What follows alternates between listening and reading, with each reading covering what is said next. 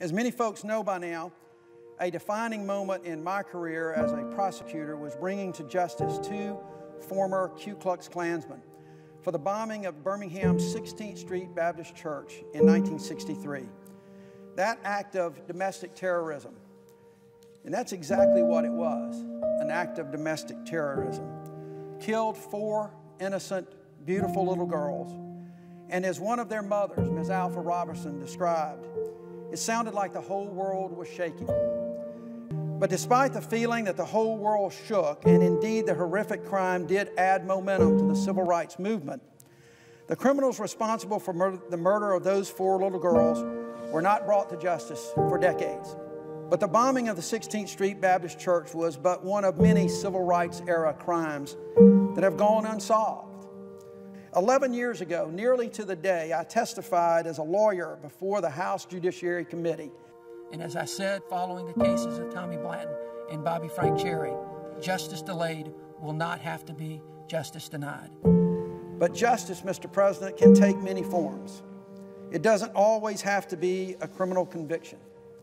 One measure of justice, not a full measure, but a measure nonetheless, can be achieved through a public examination of the facts and determination of the truth about what happened and why.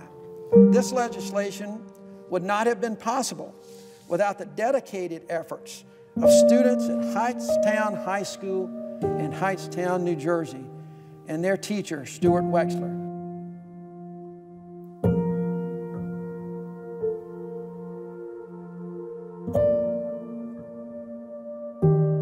The Civil Rights Cold Case Records Collection Act refers to a bunch of unsolved civil rights related murders in the 1960s during the civil rights era. And now there are a lot of prosecutors and a lot of journalists trying to solve those murders and figure out how to get justice for those families. I chose to focus on this bill in particular because it's important to uncover the dirt that has kind of made our history dark, and it's really important to bring light to these cases, and I think that this bill can really help us achieve that. The victims of these crimes and their families have no less right to justice than they did at the time the crimes were committed. And the American people have a right to know this part of our nation's history.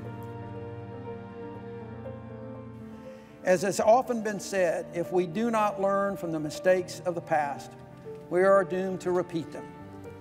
While prosecuting the church bombing case, I learned how deeply important this work is to anyone who lost a loved one just because someone else hated the color of their skin. It's also important to the communities where these crimes occur. It is impossible to express the emotion and satisfaction our team felt at the conclusion of those trials and the guilty verdicts we obtained. It was a privilege to work on cases that meant so much to so many. We have come a long way, Mr. President, since 1963, but justice delayed does not have to mean justice denied.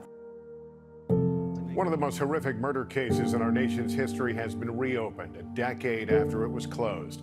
Federal prosecutors are relaunching the investigation into the 1955 killing of Emmett Till, a crime so disturbing that it galvanized the civil rights movement.